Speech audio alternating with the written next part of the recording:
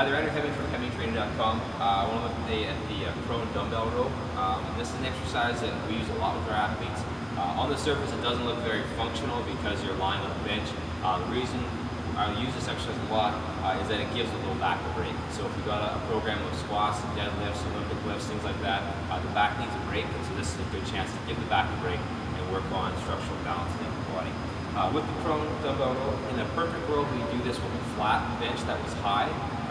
There are very few of them around, and so if you have the ability to put a flat bench up on blocks and get it high enough, that's ideal. If not, what you want to do is go the lowest incline you can without having your hands touch at the bottom. Okay? So in this position here, you want to make sure you're not slumped on the bench. You want the chest out. Okay? And then for this position here, pulling the elbows back, squeezing the shoulder blades. Okay? So common problems besides the chest slumping. Another thing is people trying to cram the dumbbells up too high, and that actually can pull the shoulder forward, take you out of the retraction you're trying to get, as well as overstress the shoulder joints. Once your shoulder blades are fully squeezed, don't keep trying to ram the elbows up higher than that. Okay? Another common problem that we'll see a lot is people kind of doing more of a bicep curl motion. You want the forearm to stay virtually perpendicular to the ground the whole time. Okay?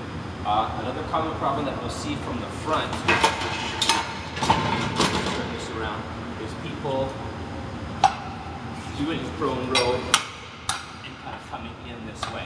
Okay? You don't want to have that curling in action. That's going to defeat the whole purpose of the row.